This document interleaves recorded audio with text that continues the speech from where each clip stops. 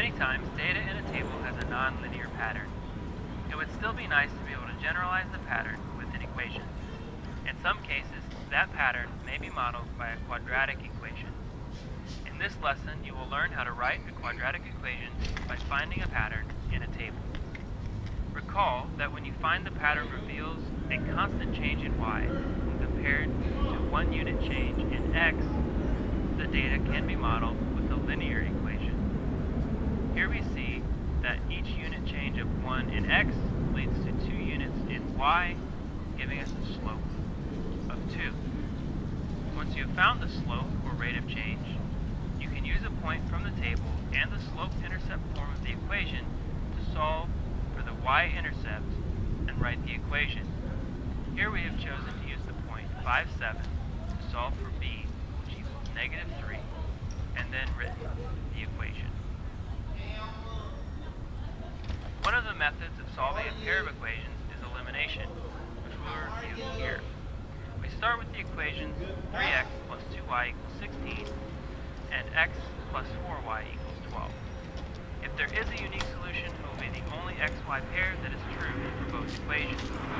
In order to use elimination, we're going to scale one of the equations up or down, so that either the x or y coefficients are the same in both equations. Here I have multiplied the second equation by 3.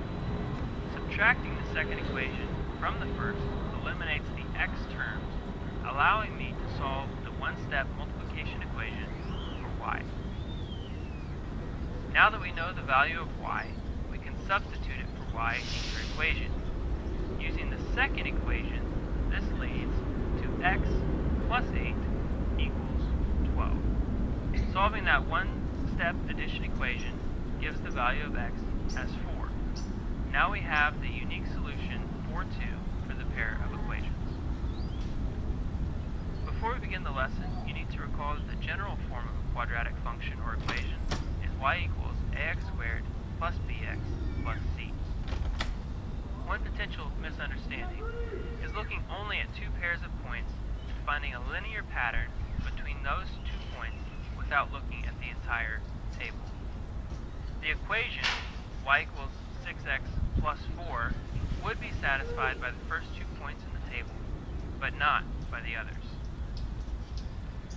Remember that if the change in the y values is constant compared to the change in x values, then the function is linear. Here we can see that the change is not constant. Because of the symmetric nature of quadratic equations, if the difference in the y differences is constant, then the pattern indicates we have a quadratic equation. Just as in linear equations, the initial value or y-intercept is the y value when x equals 0, thus our constant must be c. Prove this fact yourself by substituting 0 for x in the general quadratic equation. Also note that the y value of 4 shows up later in the table as well. This is due to the symmetric nature of quadratic equations. In linear equations, once we had found the slope or m value, we had just the constant for which to solve. With quadratics, we have found the constant c, but still need to find the a and b values.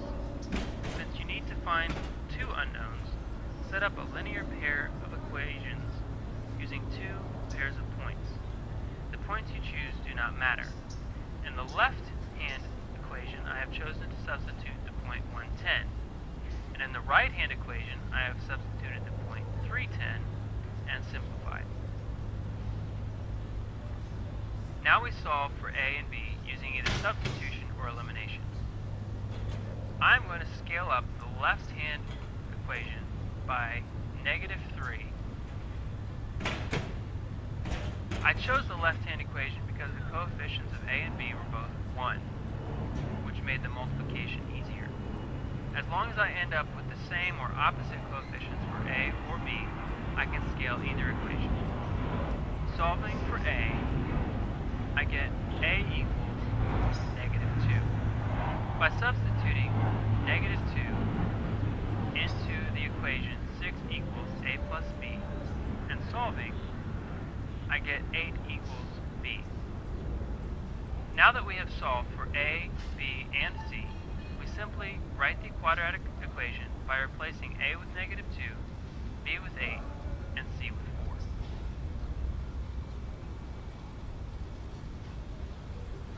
One possible misunderstanding is misusing the second difference.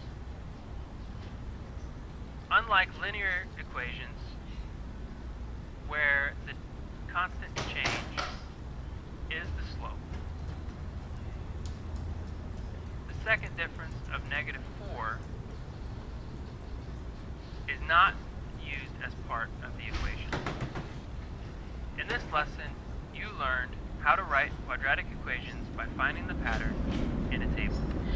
So I actually want to make, sorry, this is Miss Williams now. I want to make a quick comment to this part right here. So because the other video actually gives you a shortcut for solving for A. So if you take this second difference, which we know is -4, -4, -4, the pattern is to get your A value here, if you take -4 and divide that by 2. So you just have to memorize it. It's just a pattern that occurs for creating the equation. So the second difference, which is -4, if you divide it by 2, which would give you a -2 for A, you would get your original answer, which, going back to see what they got, A is equal to -2.